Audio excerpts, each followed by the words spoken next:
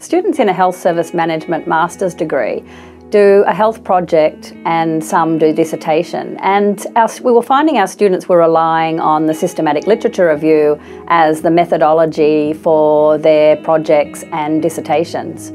We wanted to collate a resource for both academics and students that could pull together materials to support students to undertake research projects or dissertations using publicly available health data. We looked at the Microsoft Office suite and decided that Sway was a possible solution.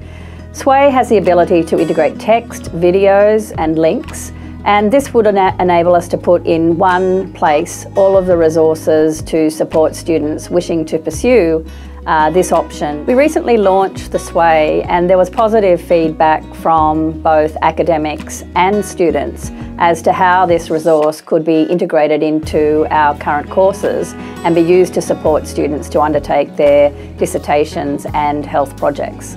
Sway is an easy to learn tool and it is able to be embedded in learning at Griffith courses. It's intuitive and allows the integration of text, video and other content.